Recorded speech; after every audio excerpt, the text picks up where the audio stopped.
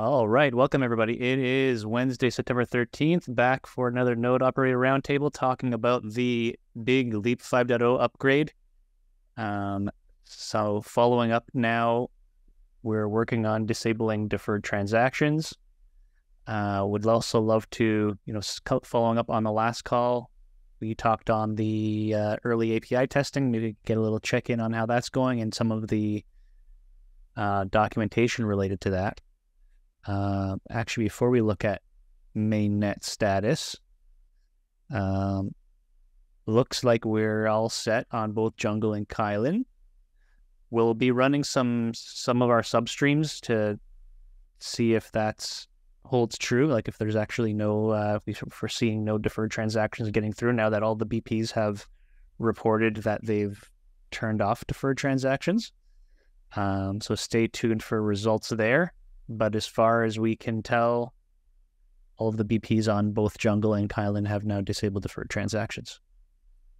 If anyone has anything they'd like to say or add besides thank you everybody who participated there and helped poke folks who needed poking. I saw you doing some poking there, Michael. Thank you.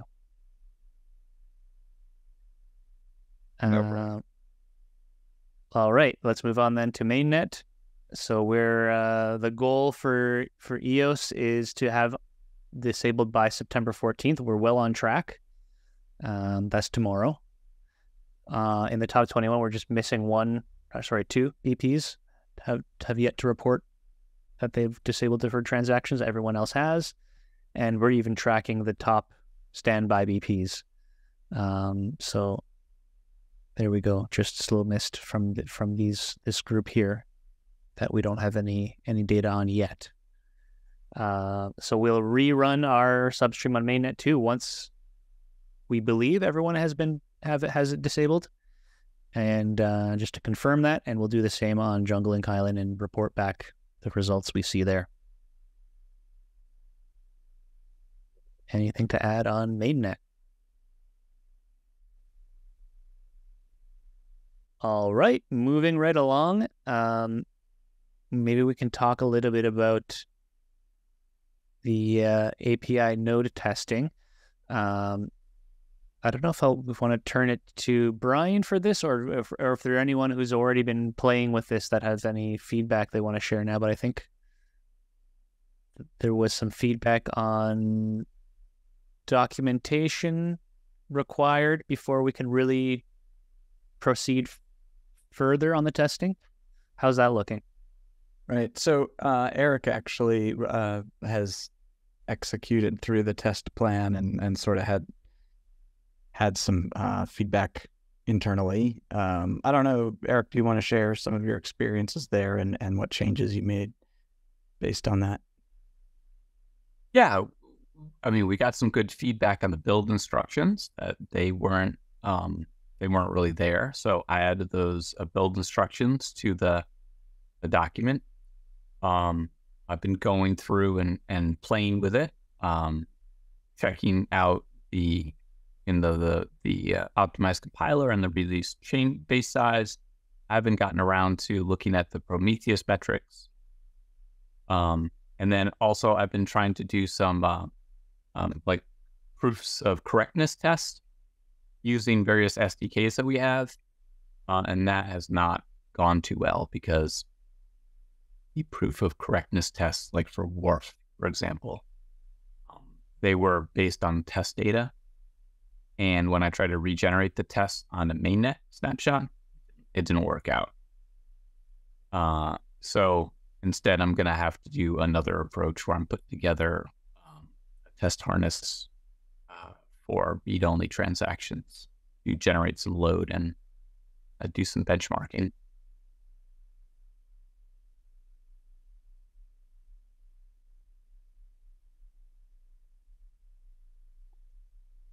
If anybody else has feedback and things they want to see, improvements, lay it on me.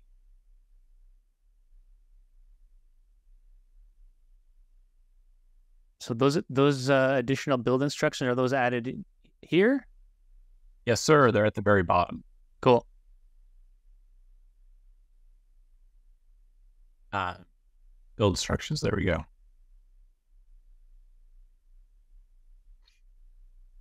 All right. Any feedback from any of our node operators? Anyone had a chance to try running through these instructions yet? No, last week I had other dumpster fires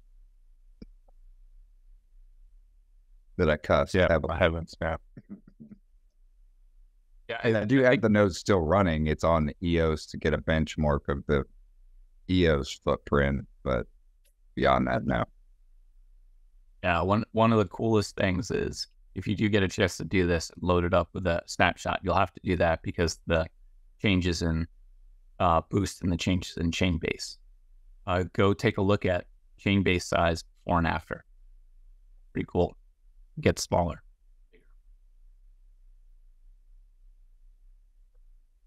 And taking a step back to the previous topic, I just noticed a comment here from Kevin. Thank you, Kevin. It looks like Bitfinex has not disabled based on what we're seeing.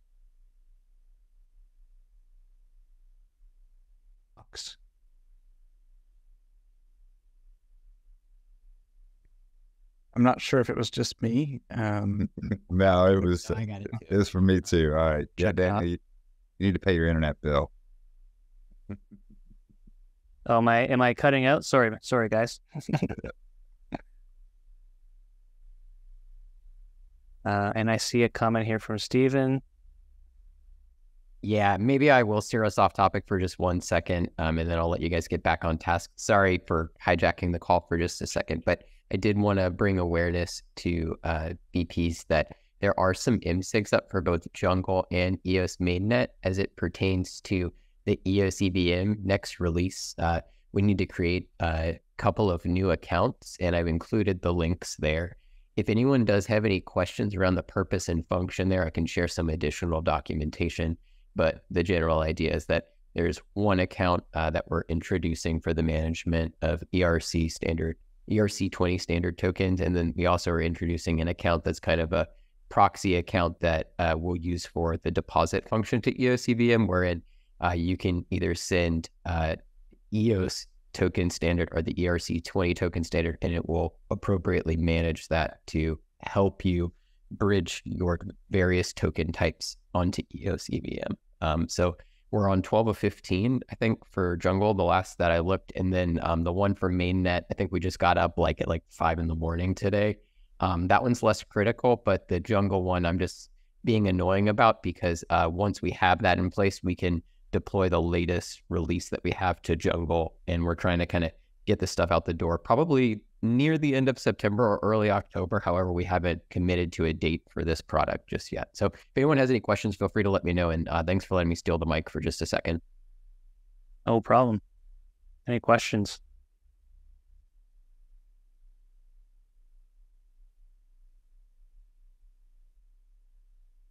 All right.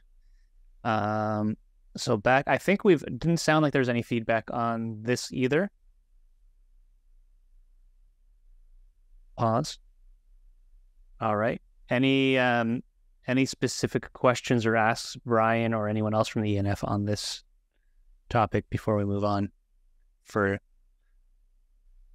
maybe stuff to between now and the next call that we're looking for that hasn't already been discussed? No, just, sort of the same. If you could take a look and try to get through it. And if you get stuck anywhere, reach out on Telegram in the Antelope Node Operators channel. And we'd appreciate help doing this early testing. Thanks, folks who have already taken a look and given feedback. Yeah, we had some discussions on this is the API node, so read only. So we had some discussions on configuration settings for the read-only threads on that forum. And that's something I'm interested in doing, is generating some load and trying to benchmark number of read-only threads. Not slight differences between 1 and 2 threads, but really between 8, 16, and 32 threads. And to see what that's like. It shouldn't add a lot of memory, so we should be able to run with quite a few threads. And I just want to make sure that works how I think it's going to work. So that's what I'm working on next, to get a recommendation together for those read-only threads. If you've got some cannons you can fire, like on EOS, mainnet data, I can open up my API nodes and let you just smash them. It's a dedicated node that you can just have private access to, but point your tools at them if that would help. That is great, but I just want to do that on my local host first. Before. You have an EOS API node that you can smash the snot out of? Yes. Okay, cool. I do. It's about, yes, I do. So I'll do that first, and then we'll go on to the next stage and generate some load. It'll be fun. But if anybody has any questions about config settings, be great to put those in the forum too, because there's a lot there. Just when I was doing some testing the other day, I had to go back to the spreadsheet to find the config setting that I needed for something to work. So thank you, Michael, for putting that together. Yeah, and it's not just read-only transactions. It's get table rows as well. Mm-hmm. All runs in parallel. Really cool. Yeah, I'd be interested to know the details of what you found you needed to go back and get, even if it's just like a sanitized version of your config, to see when you banged your head through it, what did you end up with? That's how we've kind of got all these different configs. So yeah, I was doing get account by authorization call, and I needed to turn on the what's that parameter for account queries? Yeah. Account queries, yeah. So this just features. Perfect. I was curious if there were any of the other knobs you were turning, but glad it helped. See what I mean?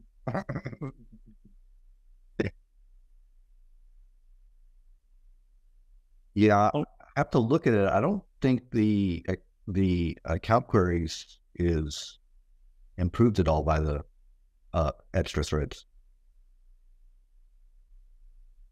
Yeah, I was just testing for correctness right now. That particular subset was already supported multi-threaded by upping the HVP threads. So I don't think it has any additional benefit with the read-onlys.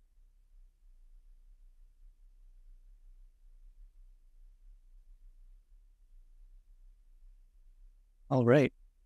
Last call on that topic.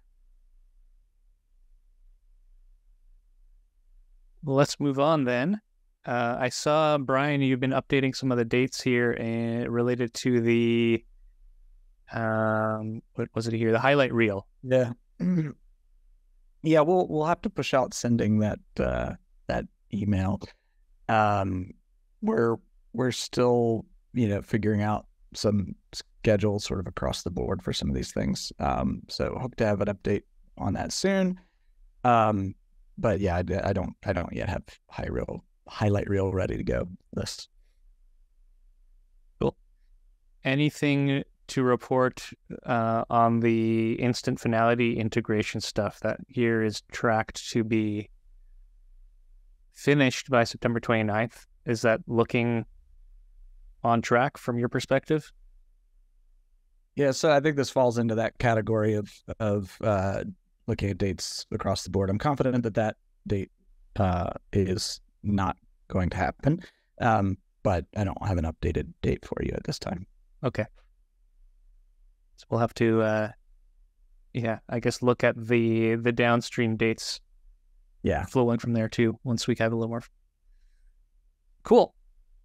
Otherwise, I don't have any. Those were the topics I had on my list to cover today. Are there any others that I'm missing that anyone would like to dive into related to the Leap 5.0 upgrade or anything else? We've got plenty of time left on the agenda. What? On a scale of 1 to 10, what's the chance I get a ship log repair tool squeezed in anytime soon? Well, I'm not going to say 0, but I'm also not going to. I'll accept the floating point number. Yeah, let's call it 0.001. 1, which technically is not in the scale of 1 to 10, but it is if you accept floating points. It's greater than 0. All right, yeah. I'll work on trying to work around it, but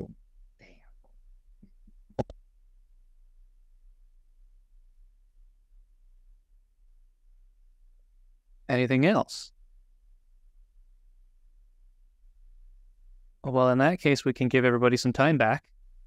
Yeah, we'll check back in next week. Brian, let me know if between now and next week there's anything on the dates side of things that we can prepare to update folks on for the next call. Otherwise, we'll see y'all next week. Thanks, everybody. Cool. Cheers, people. Cheers.